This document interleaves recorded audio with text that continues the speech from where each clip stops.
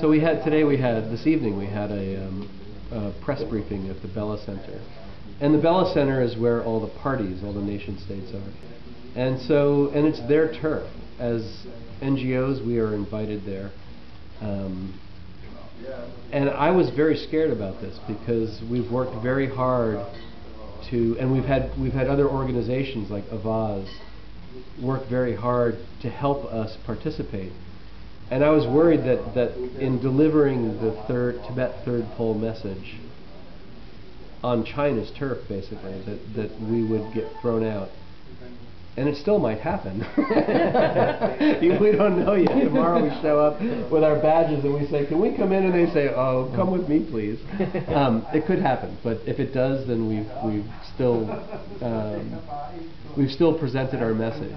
And I'm continue to be amazed that at what people keep saying, which is,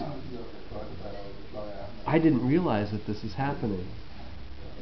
This is really important. And this has to keep going. I don't know what form it's going to take, but it has to keep going. Okay. It's really funny, the fair he had earlier today. We did a little practice before we went to the Bella Center. And Johnny said, "Okay, if they catch me at the Bella Center, I will call Paul." So we have to do this check. Okay? We didn't do this test yet. Okay. So I called Paul. Paul had to go out in another room, and I will put my cell phone here. in my jacket pocket. Yeah. So if one of the guards take him on the side, then we can hear the conversation. You know, we have a witness about why can we not participate anymore. So that was quite funny, but it did not work. Well, we started to try it, Yeah. and then we were like, we're leaving.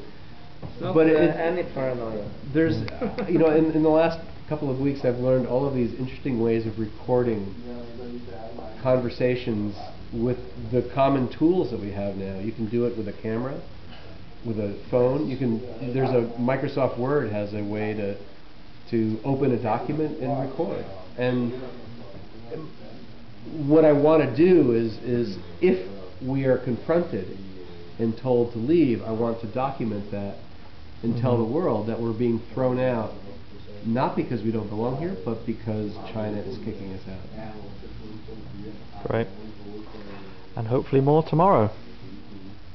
Great. Paul Golding.